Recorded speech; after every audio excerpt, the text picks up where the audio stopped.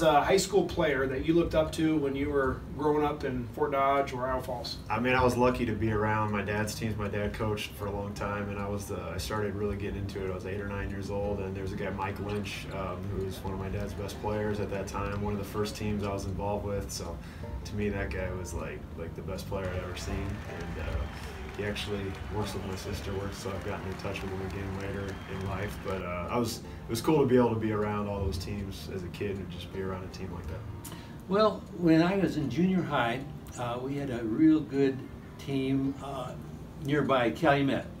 And Delmer Dow was a tremendous player.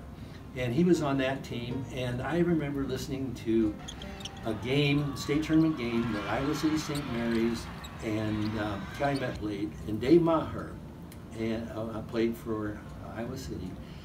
And for some reason that game really stuck in my mind. Those two guys were my heroes. Then when I went to Iowa, Dave Maher played on the alumni team when they would play against freshmen. We couldn't play in the varsity then. And so it kind of came full circle. He was one of my heroes, and then I got to play against him, and I kind of joked with him that after playing against him, I wasn't sure I belonged at a guard because he was really good, and he showed me up as a freshman. Growing up, you know, and going to all the Hawkeye and games and everything, it was probably Jeff Warner, Dean Oliver, a lot of those guys, you know, Glenn Worley, you know, getting to see all those guys play at a high level, come to the state tournament, win a state title. That was always something that, you know, was really special to me and made me want to grow up and be something like them. And always pushed me to get a little better and everything. And, you know, fortunate we had the opportunity to do so. The person I looked up to the most was John Vasky. He was 6, 7 years older than me, but was part of a group of kids that came through and really set the standard for what NESCO and what turned into Colo-Nesco basketball should be like. They qualified for the first state tournament for the school. And so he was somebody that I tried to emulate myself as, both on the court and off the court, and tried to drive myself to be as good as he was. And the standards he set and the goals that he reached were something that I wanted to do as well. And lucky enough in my career, I was able to make that. Who was a coach you looked up to or inspired you or mentored you when you first got into coaching here in Iowa? We spent a summer up at Buzz Levesque's camp up at Wartburg, up at Wartburg College, and he was such a cool guy, and he treated all of his coaches really well, and the kids could socialize with him. So I would say Buzz.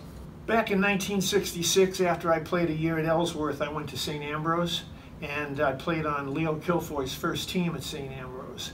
And he was more of a father than a coach to me. I mean, I guess I was a smart kid from New York, or not as smart as I thought I was. And Coach Kilfoy really guided me through the education part of St. Ambrose, was very instrumental in helping me get a double major with PE and English, and made me realize that there's so much more than just the X's and O's of basketball. And I tried to use what he did for me as a coach with a lot of my players. You know, it's a lot more about relationships. And, just by far the most influential coach I've ever had. Basketball-wise, I'd say Eric Lloyd. I mean, I was 6th, 7th grade when he was out there scoring a lot of points, and I remember one game he scored 40, and I was 7th grade then. It was just kind of cool, you know, the whole place was cheering for him. Yeah, it was just a cool experience seeing that, and just kind of looked up to that. A player I really looked up to, he was also, I was fortunate to play with him, was Kyle Galloway. He was 2 years ahead of me in school, and I just always admired his work ethic, and I always tried to, you know, anytime I could get in the gym with him, I did. And, you know, he always pushed me to become a better player when I was younger, and I was just fortunate enough to be a teammate of his. And you know, so always growing up, I looked for people just with the right work ethic. Obviously, the talent was there, but so Kyle Galloway was really the guy I kind of looked to that I modeled myself towards, because he was older than me and then he was going to play Division I basketball.